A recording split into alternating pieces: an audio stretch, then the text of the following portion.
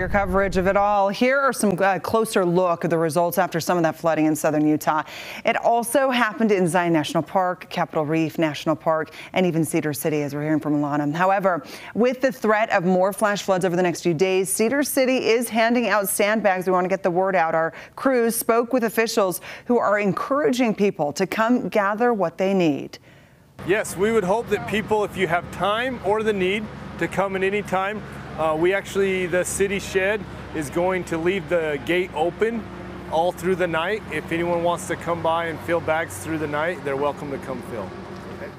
Okay, so we're going to repeat this yet again so you get this information. The threat of flash flooding will continue as more rain and thunderstorms are in the forecast. So if you are in need of sandbags, you can collect some at the search and rescue shed on Kitty Hawk Drive in Cedar City and the city shed off Airport Road. So Officer Ludlow, who you heard from, saying while there isn't a limitation on how many you can take, just please take what is needed.